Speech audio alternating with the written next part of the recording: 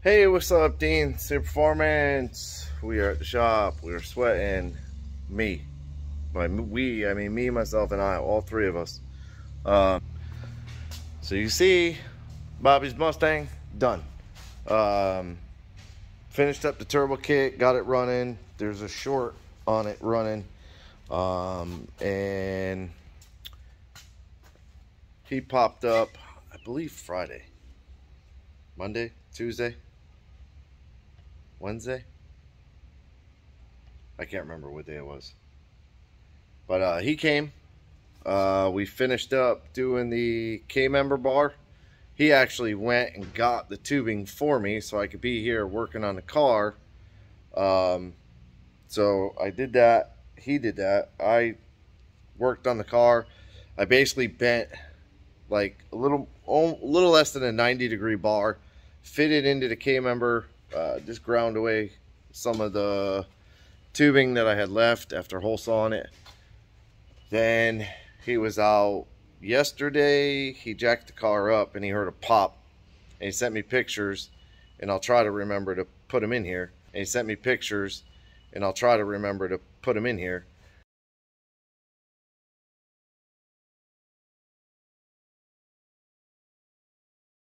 The anti-roll bar only had about an inch of weld on the tabs to the bar. So it led me to believe that is a do-it-yourself bar, because if you look at the plate with the bearing, the TIG welds are absolutely beautiful, perfect all the way around the bearing, and this had 1 inch of weld. The way those kits should be done is you should fit the bar with the brackets, mark where you're going to put the bracket or the arm, and then pull it back out. Fully weld the arms onto the bar, outside, both sides. Let it cool. Then stick it up in there. Weld it out. You have to be careful welding it because you'll overheat the bearing and the grease that's in them and the plastic and mess them up. So you gotta be careful. A hair or something in my mouth. Probably metal. So he stopped up today. I welded probably 90% around the outside of the arm. You can't get to the inside of the arm because once it's welded in, it's in. You can't get that bar back out. So we got that done, and I rescaled the car. I adjusted all his bars. We got all his anti-squat values in and everything. I used Tim McCamus software. You put in all the numbers and the hoopla doopla. So he was here real quick this morning. We knocked that out. And I got Tony's truck in here. Now this truck, I don't know the full story.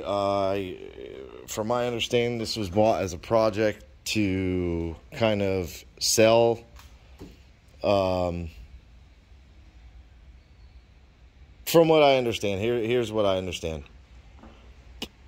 This was bought basically as a financial backing to somebody else, and you know who you are, to do these kits and sell.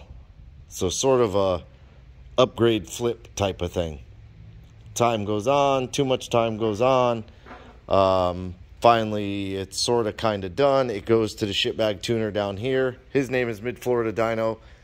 Omar, he cannot tune. Just period, end of story. All the shit show goes on. I get contacted to finish the truck, to do the exhaust. Cool, whatever. I do the exhaust. So this is a CX Racing twin turbo kit. My honest opinion of it is it's a piece of shit. Yeah, it's got precision turbos. I personally am not a fan of precision journal entry-level turbos. I've never personally had them. Anyways, interrupted again. To me, the kit is a piece of shit. I've never had precision turbos. I'm not a fan of the price range of them. That's the big thing. They might be great turbos. They probably are great turbos. Who knows? But this CX Racing up forward header, you will not catch me dead bolting a header on like this. This is the stupidest piece of shit. It's the only way to put it. It's the stupidest piece of shit that you could possibly put on. And I'll show you a bunch of things. So you've got your spark plug wire, you could see it next to the header. It's burnt. I actually turned it because the boot, let me see if I can get my phone in. What did I do? Shut the light off or something? No, I'm leaving that. But you can see the boot is burnt. It was actually sitting on the header. That one there is looped all in between the tubes, so you know that bitch gets hot. Look at this one. At the coil, look at how close the coil pack is to the header. Coils get hot, they have to build and disperse energy. That's basically what they do. The boot down there, you can see where my finger is. It's touching the header. This side, up and forward, sort of. The first one, it's fucking next to the header, burnt. Second one back there. I don't know if I can zoom in. Yes, I can. You can see, where's my finger? There's my finger. If you look, you can see that little white dot. That's it arcing to the header. And these are good plug wires, expensive plug wires. Zoom back out. Next one, all wrapped up to stay out of the way, which is fine, but it's next to the tube. Last one is okay. And then you come up here, this side I tore it all apart already because I'm pissed. Then you come up to the collector to the T4. The wastegate is teed straight up and off of it. You'll never see me do that. That is not good in any way, shape, or form for the wastegate. Mind you, these tiny ass turbos on this 6 liter, this is a 6 liter with RHS heads. Those are like $4,000 heads or $3,000 heads or whatever the hell they are. Have no freaking clue what's done to the bottom end, if anything's done to the bottom end. Has a who the fuck knows what cam motion cam spec'd by a tuner, quote unquote, Mid-Florida dyno, which I've never seen anything. He doesn't have anything fast, and I've never seen him really tune anything fast. But getting back to this wastegate priority is terrible. Like Boost Creep City, here you go. That's just stupid. The downpipe tucks and wraps and comes, and then the wastegate comes. Like just a terrible kit, to be honest with you. I would never install it. This one, it took me an hour to unbolt those 4 bolts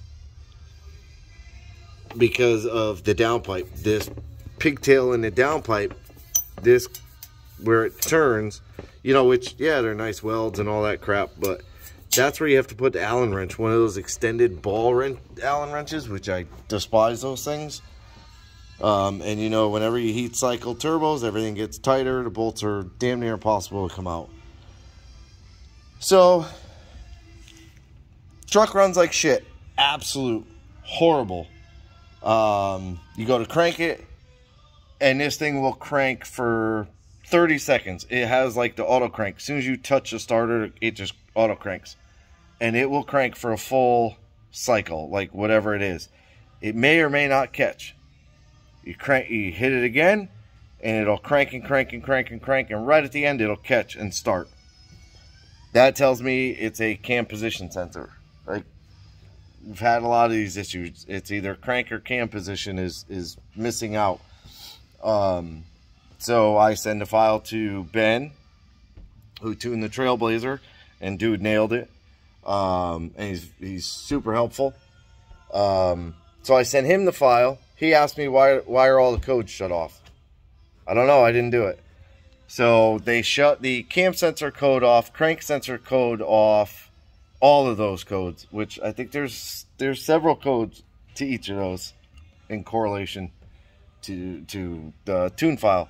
Well, correlation? I don't know. Whatever. So there's several of those shut off. All 402s shut off. All the misfires shut off. That's not the way you tune a car. It's just not the way you do it.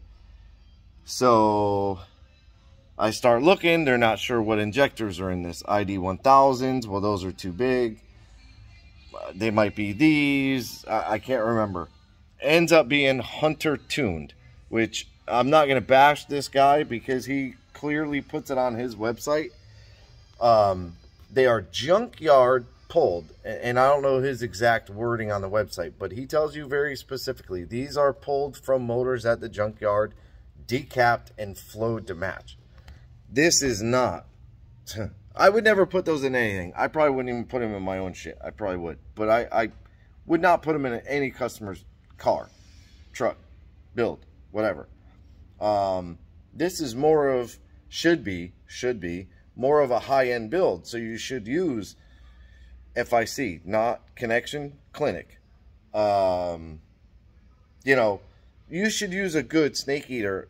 That's what I got in here, our snake eaters. They have all the HP tuner data. So Ben put all the HP tuner data in. Like, just the dumbest shit was done to this. So I get it over here today, and I need to verify cam position sensor. I pull the plug, it's got 5 volts, it's got sensor ground. Well, shit. Could the cam sensor be bad? Test the cam sensor, however it says to do it online. I don't know how to test those damn things. I do it online. I look it up online. I think it was resistance, ohms, resistance, whatever. I couldn't really figure it out how to test it. So I said, all right. I start asking the kid that put this truck together. You know who you are. If you're going to do something like this, you better damn well know what you're doing. That's my firm belief, unless you own it and the mistakes are nobody else's. Like, I don't know, I get tired of people blaming everybody else. But anyways, so it clicked in my head. This is a Gen 4 LS, which is a 58 crank 4X cam. Cam position sensors in the front. When you put a cam in it, it becomes a 3-bolt cam, which doesn't work with the single bolt cam gear shit. So you buy a 4X cam gear. It's pretty simple. Something super easy to Google. Like, it's all over the internet. And as a shitbag, supposedly they got all the parts from him, they got all the parts from Rock Auto, they got them from Summit. There's no real clear defined story.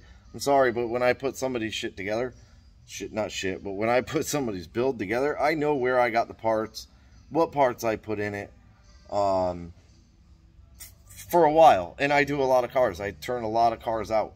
So for me to keep track of every one of them, yeah, it's a little bit difficult. But when you only do one, you should know every single damn part that's in it. Or, you know, when you have a file, you should have every receipt in it. You should have everything. It's just as simple as that. Don't blame this guy, that guy, every other guy for your own fucking stupidity. And sorry about that, but that's what it is.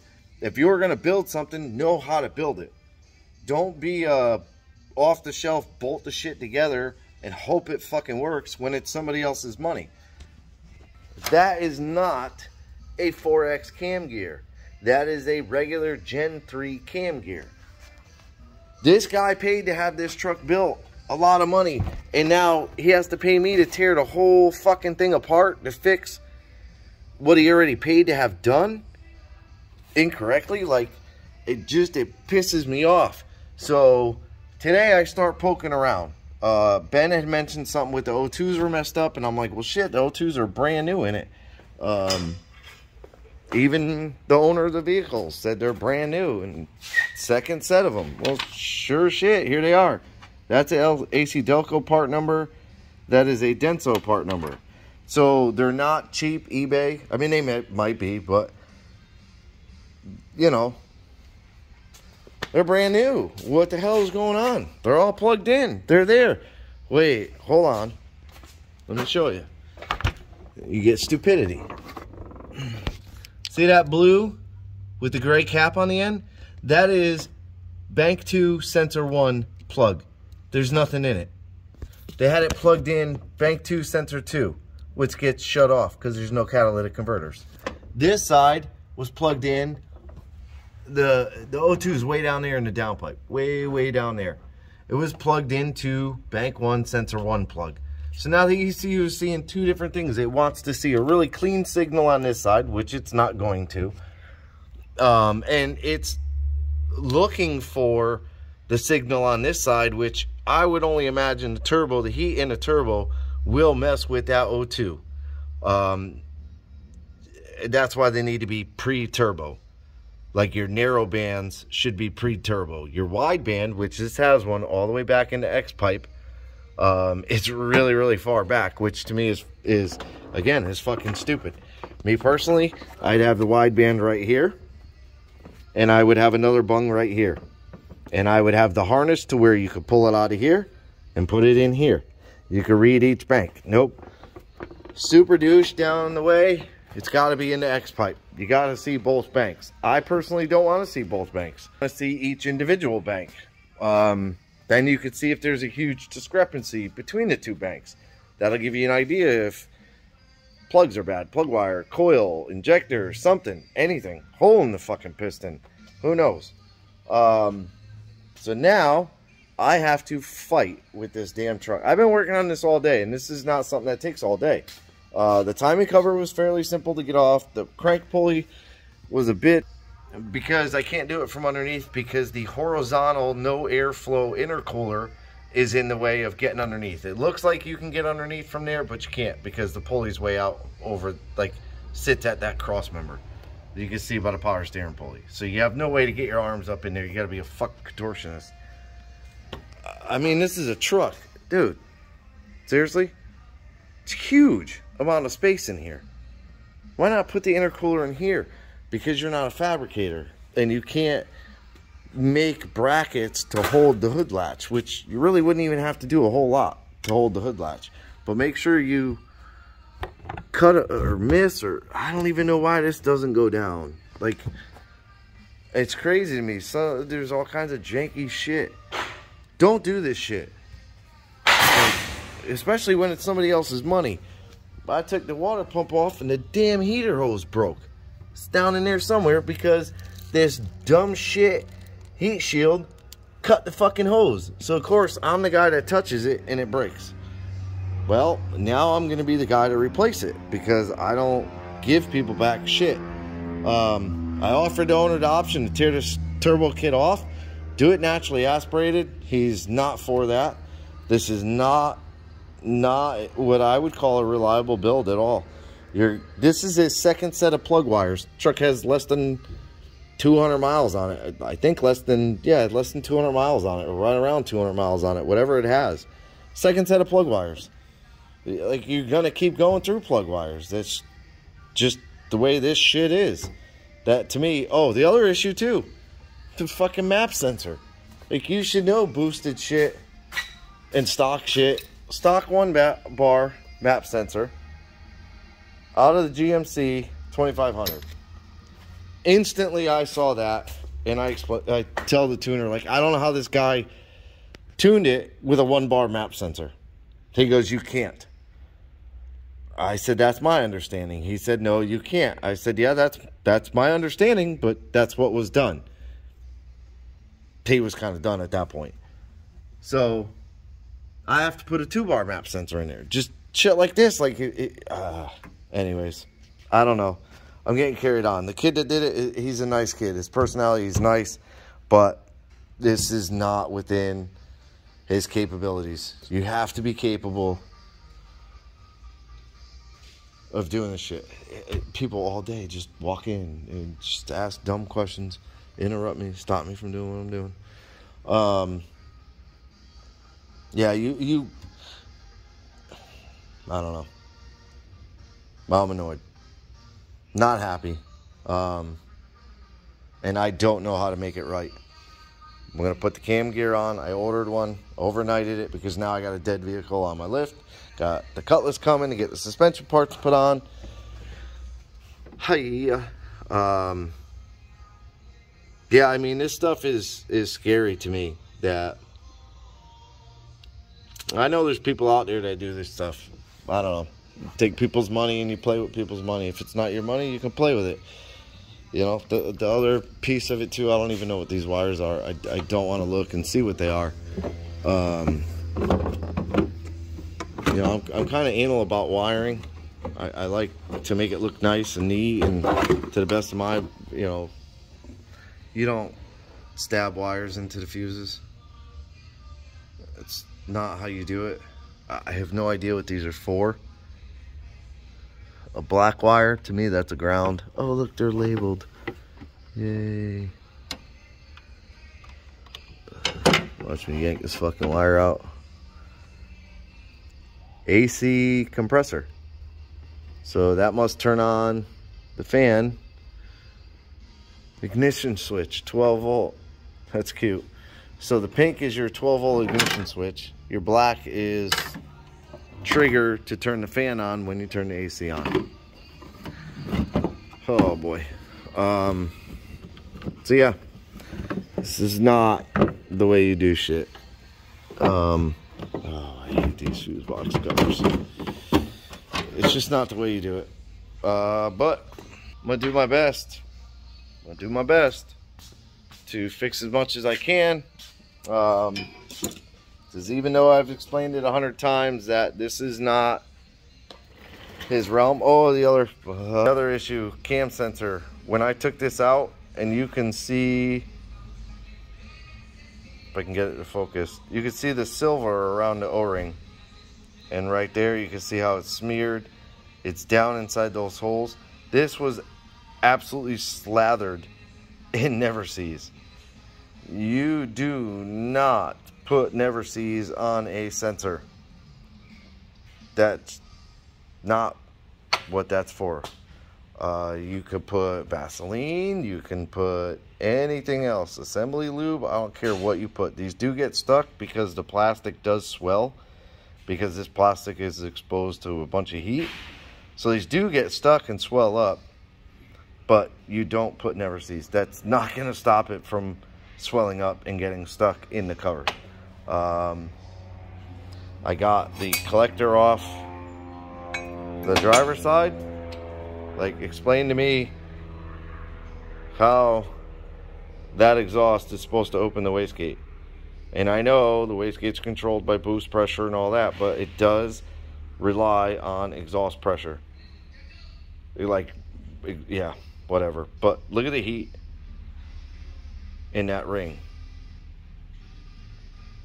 That is not from not from welding it.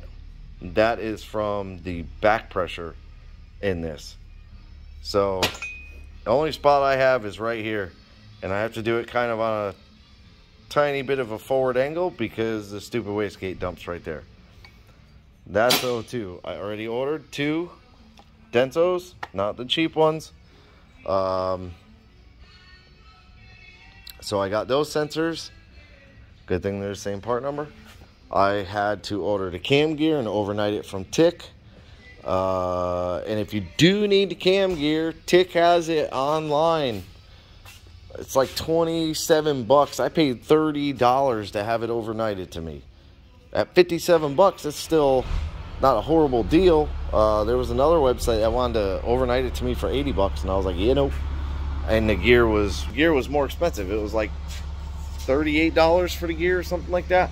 So $27.50 or something like that for the gear. That'll be here tomorrow. O2 bungs, I think, will be here tomorrow because I only have one left. I give one to Bobby. I can give it to him. I welded in. Oh, another thing. See, I'm an idiot. ARP crank bolt. Now, I cleaned it already, but you can see the moly lube. Great. Put it on the washer, but you see it on the entire bolt? The threads were absolutely slathered in moly lube. You do not put moly lube on your crank pulley bolt. I don't care what anybody says. I will not put moly lube on this bolt. I know it needs to be torqued and all that shit, and that helps the torque setting, but these bolts, not because they're ARPs, but any crank bolt has a tendency to walk out.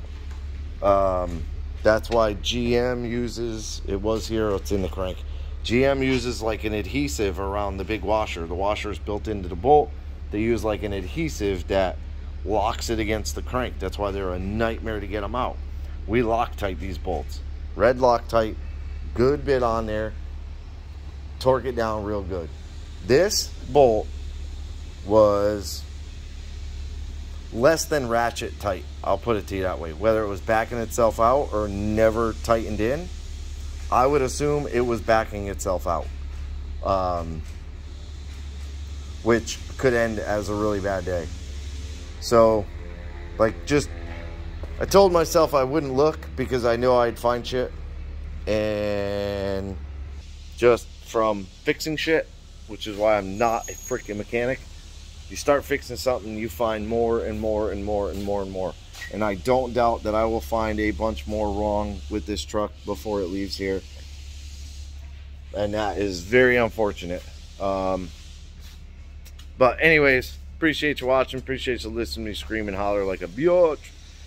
Have a good day. Like, subscribe, hit the bell. Later.